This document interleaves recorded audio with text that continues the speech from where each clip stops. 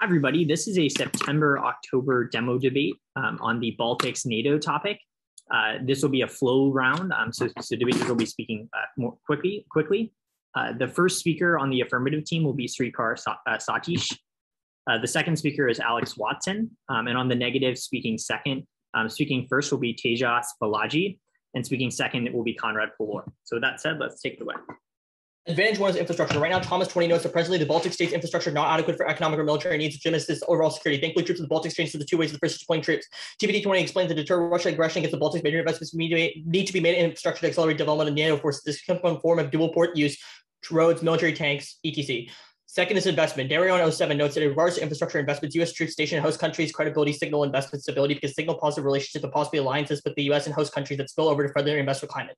This is important because a weak infrastructure leads to extinction. It's try or die. Armstrong 15 notes that a small disruption causes a highly non-linear effect because water, transportation, fuel, power are strongly coupled and thus triggers the start of a failure cascade. Secondary events such as conflict, starvation, causes great death and suffering. This risks collapse and spreads, which undermine possibilities of combating ecosystem collapse, loss of trade, poverty, wars, and climate change. Advantage two is alliances. Our alliances are weak. $21 nines that the U.S. allies face growing uncertainty about the long-term viability of alliances with the United States to begin to assess the possibility of alternative security arrangements. Thankfully, Q18 notes that it forces 3 Baltic states to address this concerns that some of the nations might lack resolve in the event to a Russian attack. In doing so, NATO would strengthen assurance by heeding calls to the Baltics for U.S. boots on the ground. Scenario 1 is bioweapons. Right now, bioweapons are the proliferation norm, as Jinfi 14 notes. That in comparison to nuclear weapons, biological weapons are easier to make, less costly. Governments without want to strengthen the military are likely to choose bioweapons. Most developing nations already know how to prepare it for weapons. Indeed, NTI finds that 16 countries plus Taiwan have or currently suspected of having biological weapons. Any of these weapons are never fired. Mother Jones notes the chance of a disease outbreak is at 70% for a high security lab being completed in Kansas, meaning that all we have to do is increase bioweapons.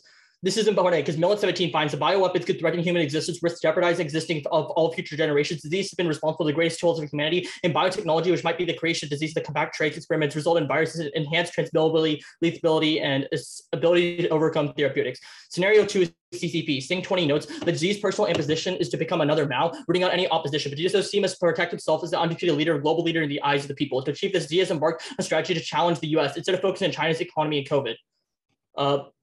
Unless we affirm, Rap Hooper 20 finds that instead of China has sought to corrode U.S. alliances, leaders have attempted to undermine security guarantees to demonstrate U.S. ability to protect them in waning. After years of huge military research, Xi has set his rights to reestablish China as a great power. Indeed, Chem 19 notes that too much control in Xi's hand has contributed to economic stagnation. Xi's prediction for state control has starved off the private sector of capital. Xi's consolidation of power raised suspicions about enterprises, and the deepening penetration of the party in Chinese business caused Chinese companies to be viewed as extended arms of the Communist Party. This increases emissions. As Trade 20 finds that we find that trade liberalization from lowering the input and output of tariffs of China's accession to the WTO significantly reduce the intensity of emissions. Liberalization improves its manufacturing firms' environmental performance and offers new insights and dynamics on how firms practice relate to their opportunities and market competitions opened up by glorious milestones of trade liberalization. Advantage 3 is sea mines.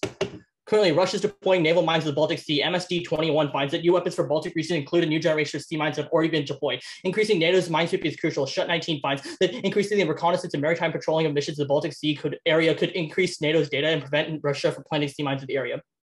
This is crucial as naval mines risk oil spills. Empirically, Yemen, Lundquist 20 finds that tanker damage and mine severely suffered significant damage resulting in an oil spill. Tragically, Schutz 16 finds that biodiversity lost risk extinction because all life is independent and ecosystems cannot be recreated by humans. Advantage 4 is whaling. 9 different finds that destructive fishing policies like bottom trawling, high levels of catch, illegal, unregulated, unreported UII fishing all led to degradation of marine habitats in the Baltic Sea. Thankfully, NATO could patrol troops, as NATO Review 15 finds that assessing the concerns about overfishing in the region open up more water has become reachable. The United States and NATO allies have been responding to these activities on many fronts. This was like patrolling with troops, policing the waters. This is important because News Press 9 finds that overfishing is one of the main reasons behind the current state of our marine environment. Overfishing is the single biggest immediate issue to our oceans, caused by biodiversity at the top. Under review, use magnitude has probability to determine impacts its real world. Anything else to justify 100% probability of stopping a person from sneezing. And nuclear will never cause extinction. Site 06. Smoke clouds don't cause laws enough for spreading the globe. Droplets remove them in matters of days to weeks. Now.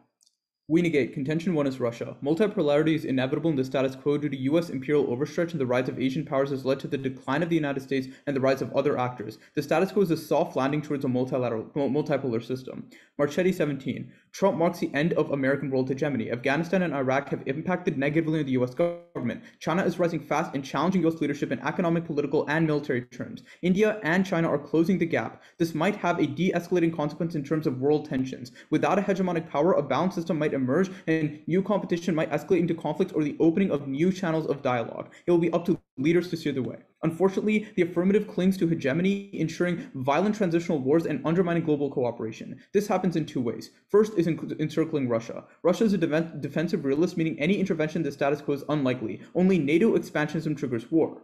Grant 19. Russia is not particularly concerned about the Baltics from an ideological perspective. Moscow is much more apprehensive that NATO is building up its military presence within Russian sphere of interests. Second, undermining other solutions. US-led NATO trades off with alternative approaches to moderate Russian ambitions, spheres of influence, buffer zones, and diplomacy. Schriffensen 20. NATO enlargement limits U.S. flexibility with Russia. Historically, in the 90s onward, NATO enlargement was likely to be uniquely harmful to Russian policymakers arguing for cooperation. Enlargement limits flexibility in dealing with Russia, hindering the U.S.'s ability to explore options such as spheres of influences or buffer zones in Eastern Europe that might potentially dampen bilateral tensions. Policy options that might ameliorate tensions with Russia are screened out of the policy agenda. The impact is war with Russia. Veeble 19 finds that Russia is ready to gradually increase tensions responding to the imperialistic actions of NATO and the US. Russia will escalate to challenge NATO. Russia informed the West with unmistaken clarity they view Baltic membership in NATO as a red line that should not be crossed, and they will consider NATO expansion into that region as a direct threat to Russia's vital national interests. This goes nuclear. Brands 19 finds that NATO-Russia war could go nuclear if Russia escalates to preserve the gains it won early in the conflict. Even limited use of nuclear weapons raises the question of further escalation and apocalyptic destruction. Contention 2 is European self-defense.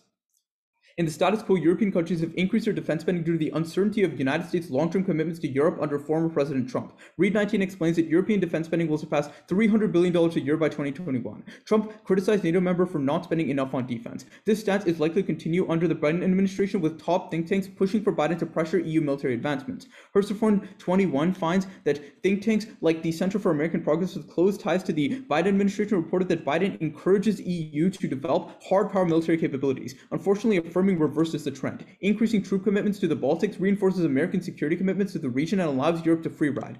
Burtonbach 17 finds that raising European defense spending will require convincing finance ministers of the new realities of European geopolitics. European countries have been slower to build when American defense spending rises. Europeans are reluctant to spend on defense because they can and do not see utility in doing it differently. Having sat under the American umbrella for so long, European publics are less inclined to believe in the risk of rain. They tend to be more suspicious of the umbrella, and they're afraid of getting wet. The impact is EU self-defense is twofold. First is reinvigorating the EU economy. The EU's economy is suffering due to COVID. Cooper 21 finds that due to the bureaucratic disasters and widespread anti-vaccine paranoia, many EU countries have been forced back into partial lockdowns, and the region's economy is suffering, and they're technically in recession once more. However, increased EU defense spending boosts their economies in the long term. Kington 21 finds that with many high-tech jobs in the defense industry, specific support for the sector will be needed to mitigate the economic crisis and preserve the long term of the future. In fact, Fieldstein 8 finds that a 5% increase in military spending and an additional $10 billion could create 300,000 jobs. Second is solving Russian aggression. Blackford 20 finds that Russia is using the Baltics to test credibility of the NATO alliance, and NATO's enhanced forward presence provides short-term reassurance and overlooks lessons of the Cold War in West Germany played a vital role in the credibility of NATO's deterrence posture. Reluctance of Germany to think seriously about the military security of Europe is becoming a hindrance to NATO's deterrence capabilities, and NATO's defense commitments asymmetry dooms Article 5 credibility. Deterrence is based on the believability of a European, not American, response to aggression. Only European self-defense triggers Article 5. Gopalin 18. Article 5 provision is not strong. While NATO might provide limited deterrence against Russian adventurism, it's largely predicated on impacting U.S. self-interest. Russia knows that the Germans and French are unlikely to sacrifice their troops and go to war if Russia acts aggressively. For those reasons, my partner and I strongly urge a vote for the negative. Cool, you ready for props? Yeah. Yeah, you can have first question. No, you can have it, Incest. Oh, yeah, sorry, I forgot that. 1 second. Okay, time starts now. All right, so let's talk about this overfishing argument about whaling. So sure. When does NATO usually do patrolling specifically for whaling? In what regions and how successful are they usually? Sure. We can give you an example of Nigeria, right? There was a bunch of patrolling for piracy. Our argument isn't saying that NATO is going to have a new force that's only for overfishing. We're saying these patrols that are going around the Navy and stuff, they could catch illegal overfishers, and NATO has mentioned that they want to stop overfishing. So they'll probably, if there's happened before?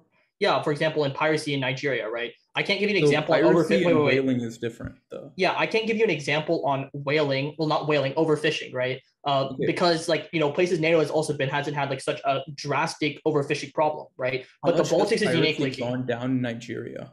Dude, that doesn't matter. That doesn't matter for I mean, impact, it right? does matter because it's indicative of whether or not NATO is successful, I right? mean, I guess we could. Last time I checked, piracy was actually increasing in those regions. Well, piracy hasn't had a significant impact. For example, we both were the same case TOC topic. We saw one piracy attack destroys the economy. We haven't seen one piracy attack, like a major piracy attack, in a very long time. Because I don't in Nigeria, think any of that evidence. Can we move on to something else? I don't Though think it's been one quite a while. piracy attack will ever destroy the economy. I'm simply asking how successful has NATO been in the past in terms of combating piracy? When extremely successful, right? We haven't seen a major pirate attack in a very long time. Can I have a question though now?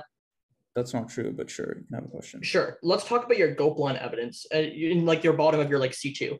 It specifically talks and you say like about how there's Germany and France, they won't be willing to commit troops. So why will like exogenous like EU, like domestic, like why would they change that at all? Like they know that these big economies are not going to be attacking them no matter what, right? What do you mean? I'm confused. So there's these big, actually I'll ask a different question. That's kind of dumb. You talk about specifically your econ impact, right? Your econ impact, you say that this creates a bunch of these high-tech jobs, and especially with COVID, that's like pretty important, right? Sure. So why would they stop? Like if we all know that this is going to create a bunch of high-tech jobs to keep like moving forward, why would the EU just be like, let me just not do this? We answered this already, right? In case like European defense ministers don't want to increase defense spending because the publics in Europe don't want to increase defense spending. So who specifically? Like which ministers? The public, the people who vote these people into office, because they've been sitting under the American umbrella for so long, they see increased defense spending as a bad thing. They're more. I think that's kind of cap. Like for example, in Germany, right? Germany has been doing a lot of like increasing defense spending. We haven't seen any like backlash against Germany. For the status quo. They're doing it now because our case is true, but usually the public doesn't like it. The reason why they're doing it now is because they view it as that they need to because they're uncertain of American commitments. Which that doesn't really answer the question, right? There's no. I mean, like that doesn't really answer the question, right? That does answer the question. Your question was, why would European defense ministers not increase spending? My answer is that's not the question. Speaking, based on data, European publics don't want to increase defense spending unless they feel that America isn't protecting them, which is true in the status quo, which we both agree on. It's time. All right. Anyone not ready? Okay. Group both their links on Russia. They're both predicated on the idea that like one, tensions are going down now, and that two, there's other options to like doing stuff with Russia other than military escalation like diplomacy. However, that's not true because O'Connor literally 2 weeks ago, which is the most recent piece of evidence on this question, finds that there are new exercises being conducted upon Russia's western border with China. This means that all of their evidence saying that like tensions are going down right now, Russia's a defensive realist, and that they're willing to do diplomacy are total BS because they're not a defensive realist. They're aggressing right now, and they're doing it with China, which links into our she scenario and our contention too, which means you should be voting AF on a risk of offense. With that being said, several turns on their case. First, several reasons why AF solves their case. These are turns. First is deterrence. Russia has a political incentive to attack now as well. 21 writes that no firm military answer from NATO has helped fuel Kremlin confidence to carry out warfare abroad in neighboring countries, and Putin's internal exertion meant to notify that he cannot offer Russia a better economic future without reforms. This buildup is happening right now, and it's not for training purposes. As Reuters in April finds more than 1,000 Russian troops amassed on Ukraine's border and annexing Crimea. The Russian military buildup was larger than 2014. Is not for training purposes. PEC 21 finds that Russia is big in the Baltic Sea, too weak and cannot defend themselves against Russian invasion. AF solves because when you put troops on the border, you have some deterrent to Russia as opposed to the literal none that is there right now. Also, our case tells you that infrastructure checks back and deters Russia, and also the alliances check back and deter Russia, and that's important for preventing a lot of things. Second turn is liberal technocrats. Continued domestic discontent is driving deterrence to liberal elites by Putin. Saranova 20 finds that despite an abiding predisposition to conservatism, Russia has begun to modify itself. Political technocrats are in expanding categories. Putin's elite Russia has entered a period of political change, and the goal is to head off any domestic upheaval. The schism along the technocratic civilian elite and the conservative anti-Western protectorates of the 20s begins only as some kind of domestic crisis, but the population refuses to keep faith within the existing system. The plan boosts Putin's popularity, and he takes credit. Anderson 16, weakening the alliances, forcing Russia's foreign policy to fracture. NATO would boost Putin's popularity as having NATO reinforces a negative perception the Russians develop towards the alliance, and Putin continues to fuel the fear of encroachment and pointed out that NATO's expansion is an affront to Russian honor. Liberal elite influence solves back for Russia-Western relations, as Frederick 17 finds that if elite groups develop a stronger power and the effect on the Russian foreign policy, they depend on which fraction to extend the Silviki dominant force responds to Russia's adversarial rise in liberal technocrats. This leads to a more cooperative approach with the rest and reduced conflict. Third turn is negotiations. Larkoza 20, deployments increased bargaining leverage and talks. Russia has no incentive to engage in such negotiations, whereas NATO has few concessions to make since its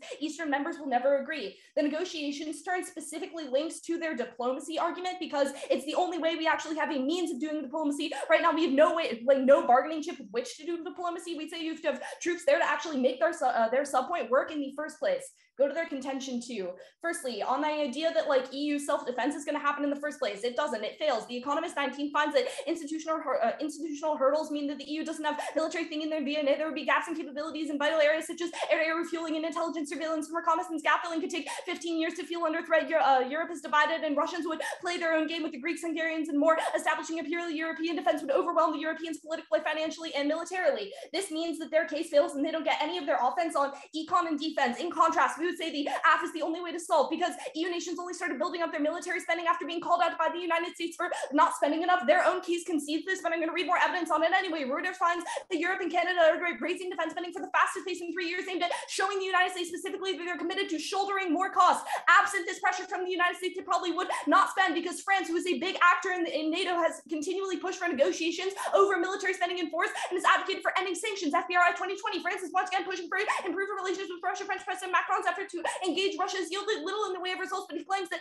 sanctions aren't working. This is the only risk of solvency for their like econ argument and their defense argument, because without pressure from the United States, there's no actual way the military spending is going to increase because they themselves tell you that Europe doesn't want to increase it because their public support it and none of their leaders support it, which means if you want any sort of access to their impacts, you vote AF.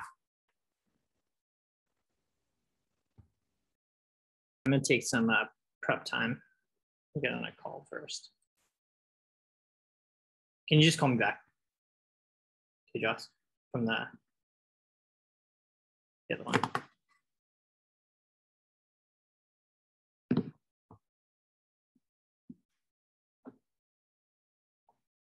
I'll call. Shrieker, pick up the call.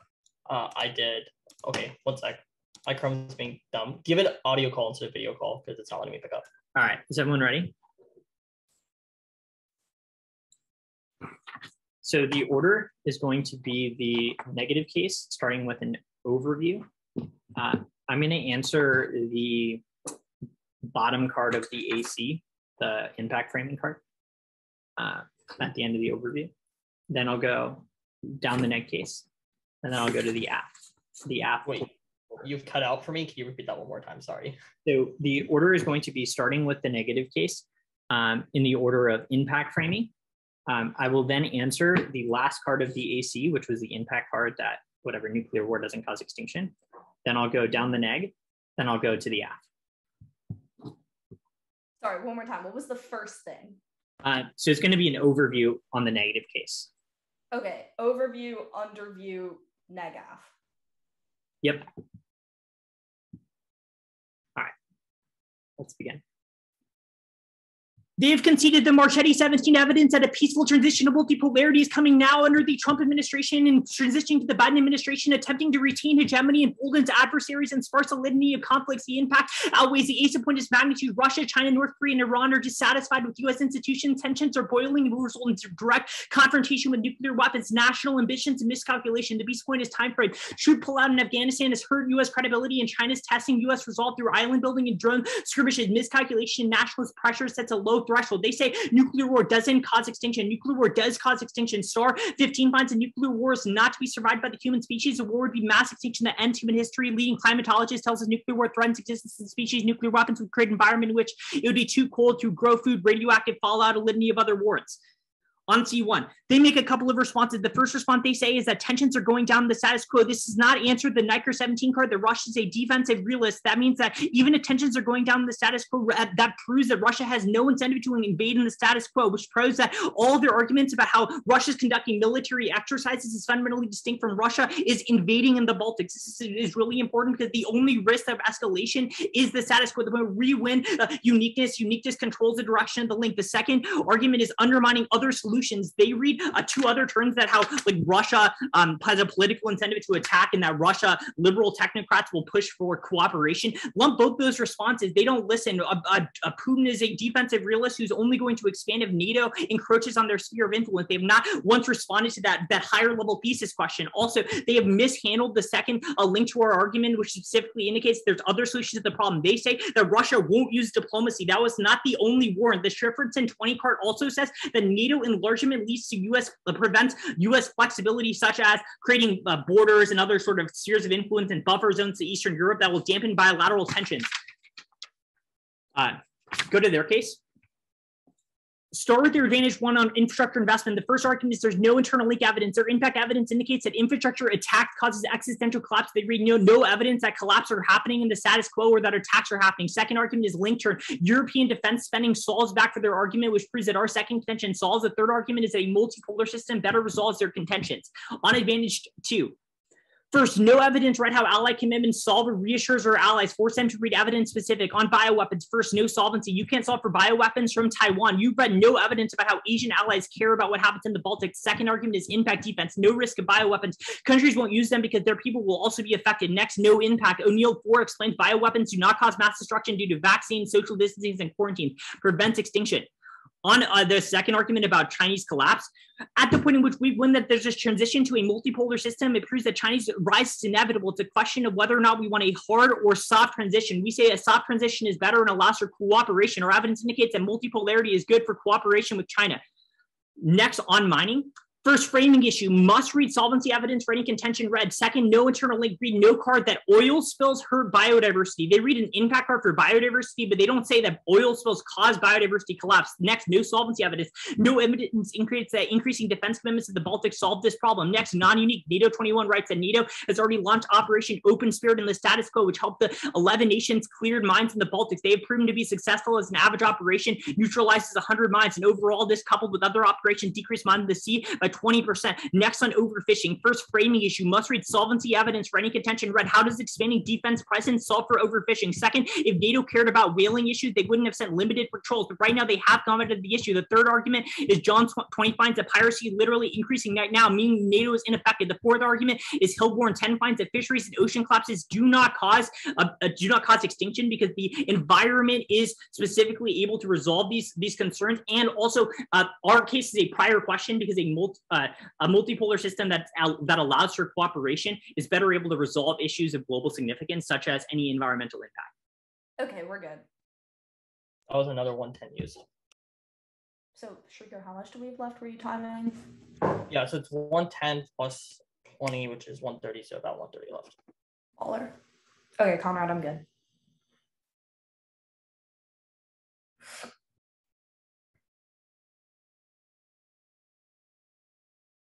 Earth to Conrad. Yeah, you're cool. Good. Alrighty. So let's talk about Diplo. So you say that like blah blah blah, like the United States has like a lot of other options we can use, like border drawing and such. Are we using those right now? Yeah, like the Baltics is like a border. Where, when, how, why? Explain. Yeah, I'll explain. So the argument is that the Baltics is perceived by Russia as a buffer zone from other European countries. And so our argument is like maintaining the buffer zone by just maintaining the status quo would allow that to happen. Also, okay, so how does the status quo like allow the Baltics to function as a buffer zone? Because right now NATO is not expanding to the same extent that it would be by the YAF. Like whatever the link differential is for you all is like is why the status quo. So why does that equal buffer zone? Because Russia does not perceive the NATO as encroaching upon their territory, which is why they haven't intervened. All right, last follow-up. Does that change if Russia decides to lose? Can I ask a question, please? Yeah, sure. Your argument for why Russia won't use diplomacy is that there's no bargaining chip. Are sanctions or other economic pressures not a bargaining chip? Evidently no, because we've had sanctions on Russia for like the past gajillion years and it's not solved anything. Going back to the buffer zone question, does the Baltics like existence as a buffer zone change if Russia decides to like invade and totally murk them?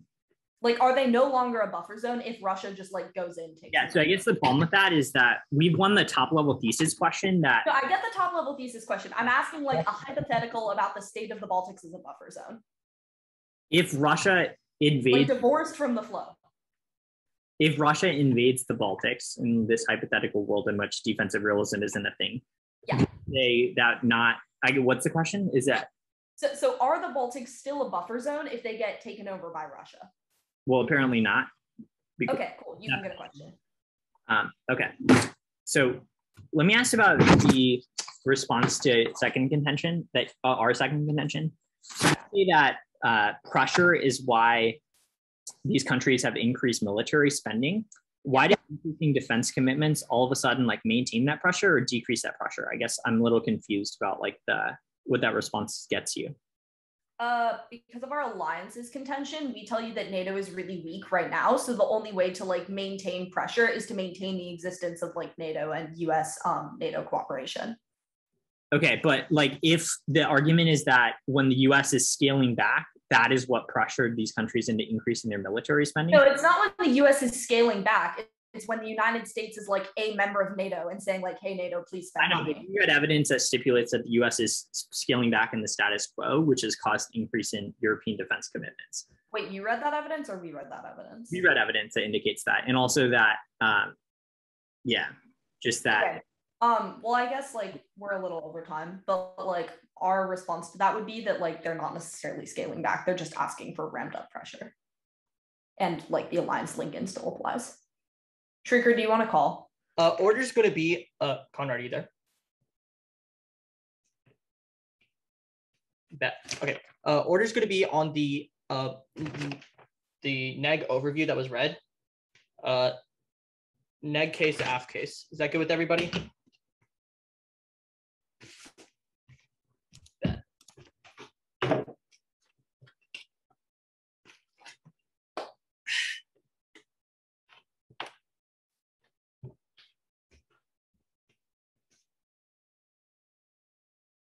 It's on the overview. It's going to start on like the bottom part about like nuke war, like the cross-applied underview.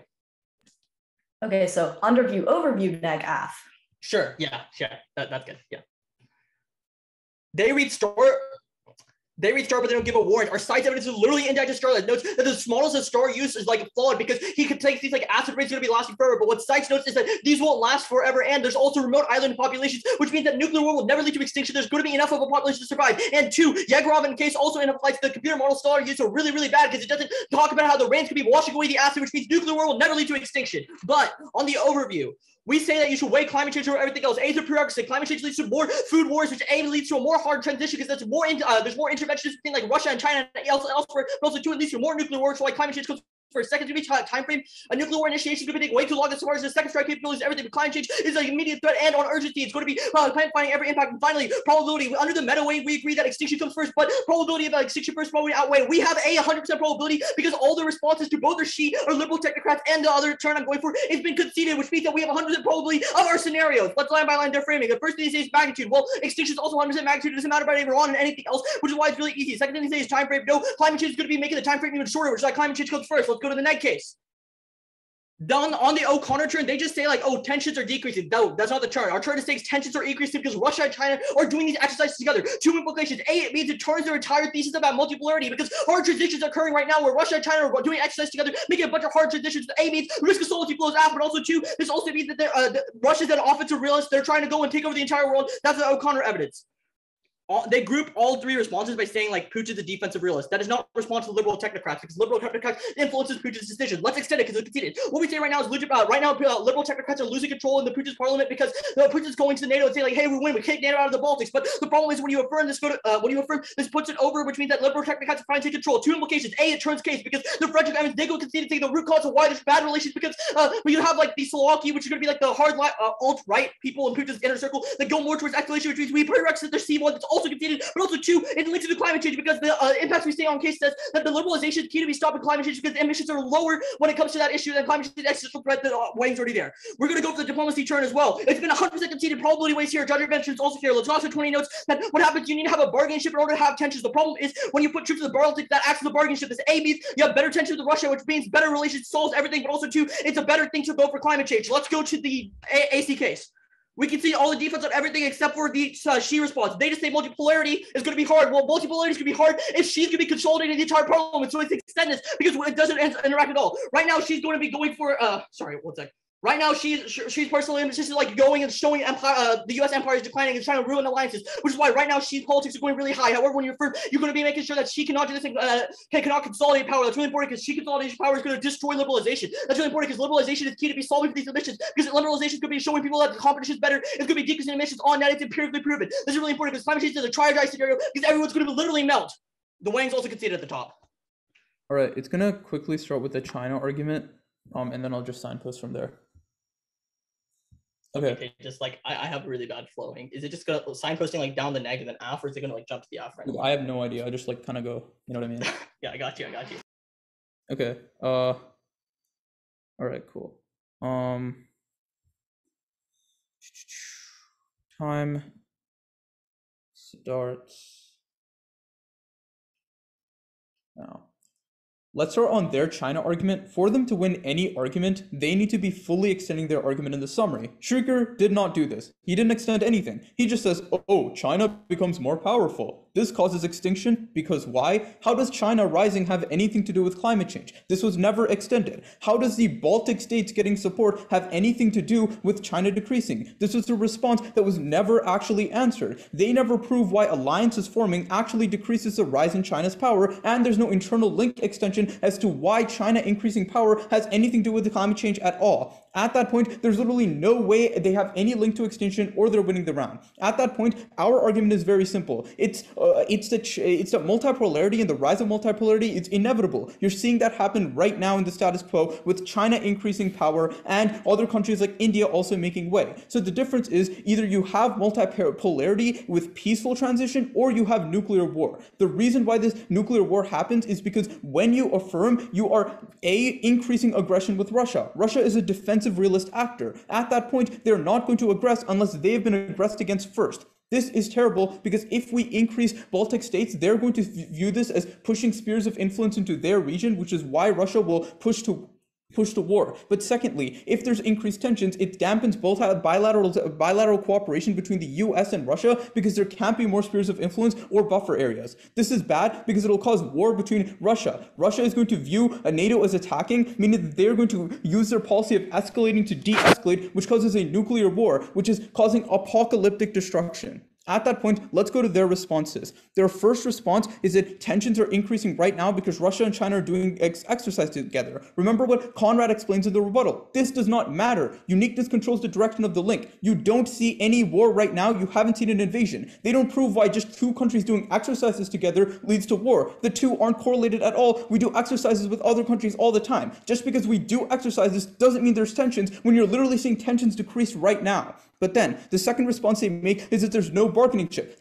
That's not true. They're economic sanctions. A, these have worked before because it decreased the Russian economy by 9%, and B, Russia didn't aggress after Ukraine. Probability is on our side. But at that point, they extend the technocrats' turn. Again, uniqueness controls the direction of the link. Putin is consolidating power right now. His popularity is going up. There's no reason why they replace. If anything, more aggression is going to make these technocrats even more powerful and more persuasive. At that point, they say that nuclear war doesn't cause extinction. That's not true. The warrant from STAR is very simple. It causes radiation because there's toxic gases released into the air. Even if that gets washed away in the long term, in the short term, it kills people because all the sun is blocked out. Even if there's remote island populations, they're still affected by sunlight and toxic gases that go everywhere on the globe. At that point, we are a prerequisite to all of their arguments because more multipolar cooperation means that we can actually solve for climate change better, meaning that we're actually accessing their impact better than they do. For those reasons, we're very, very proud to engage. Are we doing Grand Cross? Yeah, Grand Cross. Bet.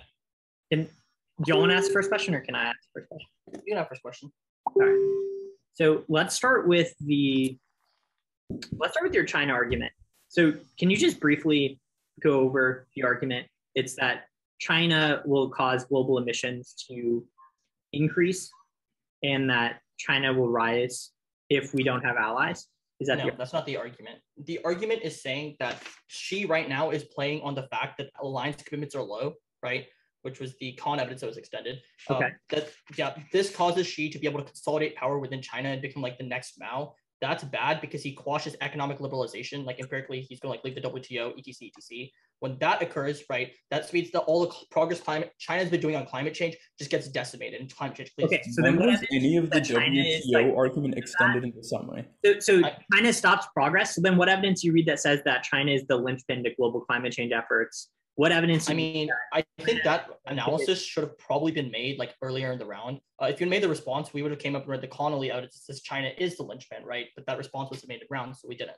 Okay, so then I'll also ask the question, in a world in which China, in a multipolar system in which China will rise inevitably, how does that, I guess, not, like, why does the consolidation of power? Sure. It's what I said in summary, right? It's exactly the analysis you did. There's a hard transition, there's a soft transition. If Xi rather consolidates power and becomes like the next Mao, no matter what it's going to be hard, right? That's the, what evidence is it? I think it's like Frederick evidence, right? In a world where Xi does not consolidate power, it will be like a peaceful transition where there's no multipolar wars, etc., which is why this argument is a fundamental prerequisite. So last question about the link evidence, Red. So we made a no link response that said that why do Asian allies like Japan and South Korea, why do they care about the Baltic states? Name the 1AC card that indicates that these allies that China is trying to undermine care about what the U.S. That's does. not the argument, right? The argument isn't that China is trying to undermine Asian allies. It's simply a perception argument to the Chinese public. Then right? What allies are you talking about? It's just China internally. It's a China politics decide. You say that Xi is trying to consolidate power amongst his allies? No. She is trying to consolidate power inside of China to become the next Mao, right? Like China right now is having a bunch of like POEs coming in. China is trying to be like, no. Can I have a question though? Yeah. Let's talk about, just the idea of multipolarity. If there's hardliners in governments that want to be going for great power ambitions, that have control of the government, that's probably going to lead to like more great power wars, right? No, because our argument is that even if there's independent hardliners, the fact that there's multiple countries that have relatively the same amount of power, and there's not one country that has a dominant amount of power, would result in less war, is the argument. Also, Shrieker, even if there are independent hardliners, given that Russia has a position of being a defensive realist, the only way you empower those hardliners is by being more aggressive against Russia. Pages, the problem is, we agree, right? Russia, if liberal technocrats control the government, they will be a defensive realist. But if the government and Putin's inner circle are taken over by the Sial Kiev, I don't know how to pronounce it. That only happens if you affirm. The only risk of that happening is if you affirm. We're saying they're taken over right now, but that's time. All right. Okay.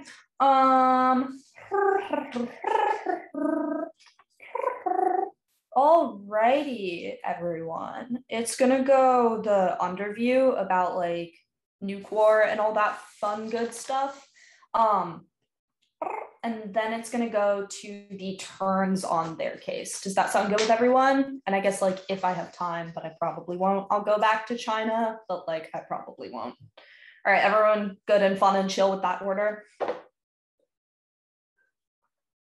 Okay.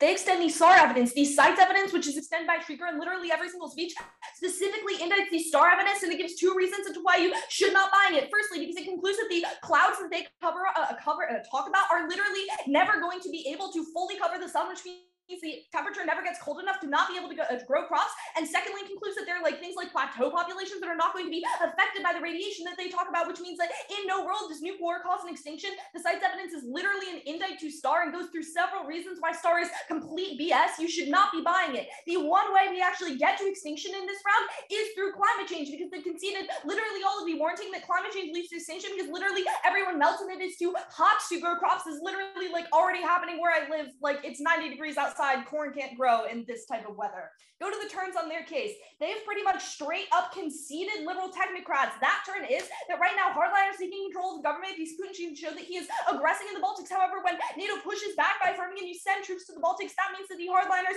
lose power because they no longer have like stuff to brag about the Baltics, and liberal technocrats take control of the government. All of that warranting is straight up conceded. That's critical because when liberal technocrats take over the government, they actually do good climate policy, which solves for climate change, which is really important because like Russia's a giant country. They're like the third biggest emitter of climate emissions. That's really good for climate change. That's conceded, so it outweighs on probability, and they conceded all of the weighing as to why you should evaluate probability of links into climate change first.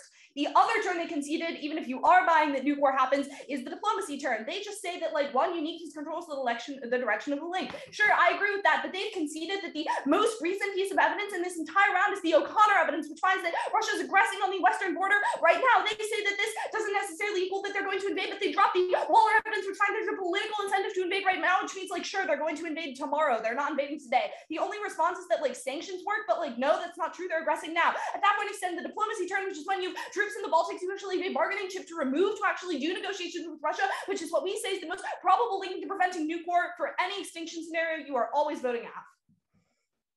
All right, we'll start time. The order is going to be the impact line, then the negative case.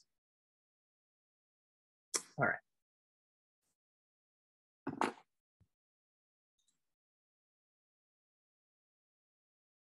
Extend the warrants from the STAR evidence as to why nuclear war is the most important impact in the round, specifically that it causes radiation and results in the sun blocking out. They make the response that their evidence answers our argument, but here's the differential. We made a response in the last speech that the impact of nuclear war is an impact turn to climate change, that nuclear war independently exacerbates the effect of climate change. Even if there's like a few people left, they don't prove that that resolves climate change. They don't prove that climate change is like would be resolved in a world in which nuclear war happens, which proves that we are a link into their argument, but also independently it would kill millions of people. They say magnitude is what matters, but they don't prove, like they still, even if it doesn't cover the incomplete entirety of the sun, it would still kill billions and billions of people, which proves our magnitude outweighs any sort of differential.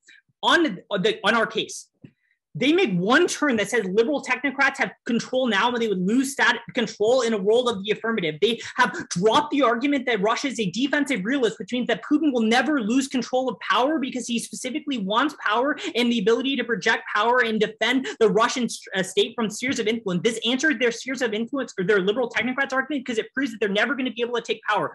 Also, our case is a link turn to their argument. Our link evidence indicates that in a world in which there is an increase in defense commitments into the Baltic region, it prevents cooperation with Russia, which means that even if they think that their argument is true, that there would be some kind of cooperation that might happen, we would say that there would be more cooperation happening in the status quo because we allow for cooperation. However, in a world in which there would be no cooperation, it would also show that you would not be able to resolve for the impacts of climate change. At the end of the day, they've not responded to the fact that we're in a multipolar system and that it's a question of whether we are going to have a hard transition or a soft transition. Our argument is simple, is we're transitioning towards a soft transition in the status quo that will resolve climate change. They have not once responded to that analysis too, that multipolarity resolves climate change, and they've also conceded that that is inevitable, which means is that the only differential is the immediate impact of encircling Russia, which our evidence indicates would cause immediate war, as Russia is a defensive realist that doesn't like that they view the Baltics as a buffer zone to the west, which means that they will attack immediately as soon as you affirm. For that reason, I strongly urge you to vote for the negative.